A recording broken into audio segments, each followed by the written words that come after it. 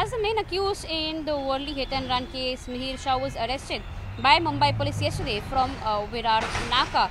He was produced before the court today, wherein the court has sent him to 6-day custody until July 16. As a part of his remand, cops had put forth several points of argument, which was a part of his remand copy as well. One, the fact that there were several people who helped him escape. The cops now want to get a hold of his cell phone, track details, track call records and messages of who all were involved in helping him escape. Secondly, he also had spoken to his father. There was tampering of evidences that had taken place. So that is one crucial aspect that cops want to investigate. They also want to know, they also want to cross-question him along with the driver, that is, who was present along with Mihir Shah on the night of the accident. They want to cross-question him, and the driver is in the police custody until tomorrow. That will be an important point of investigation by cops, so that there could be a watertight case against him, and also to understand what really transpired that night.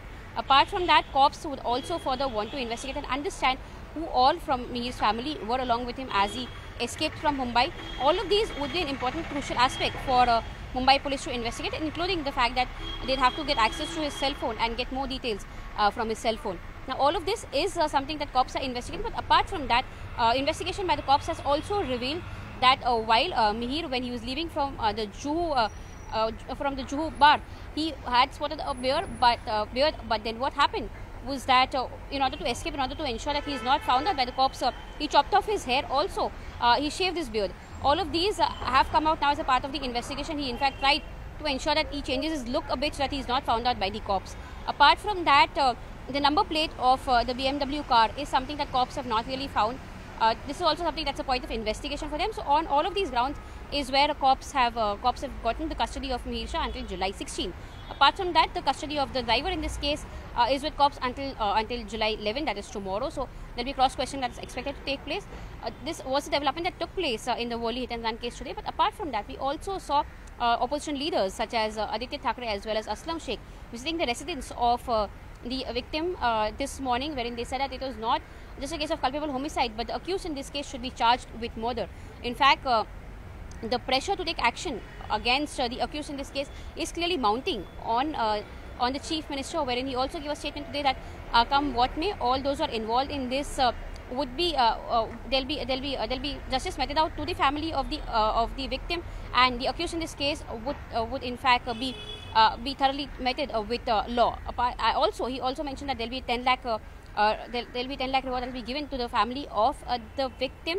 And amidst all of this, we also saw Rajesh Shah, the father of the accused in this case, who was a deputy leader in Shiv Sena N18V faction. He was taken down from his position.